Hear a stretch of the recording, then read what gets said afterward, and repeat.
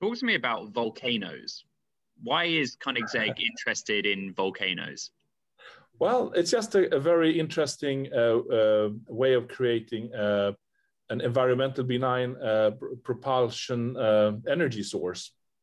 So there is this technology on Iceland. It was invented there, where they cap the CO2 emittance from the semi-active volcanoes and convert that into methanol.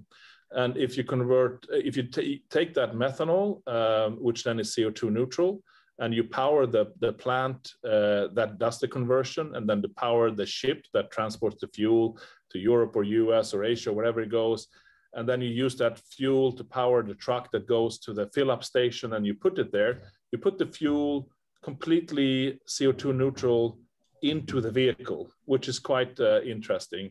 And I mean, you take the CO2 that would have gone out of the volcano that you can't stop, and it comes out of the car instead. And of course, with the correct after treatment systems, you can basically, depending on the environment you're in, you can kind of clean up the particles in the atmosphere while you're using the engine. So you can be very much environmentally conscious doing that.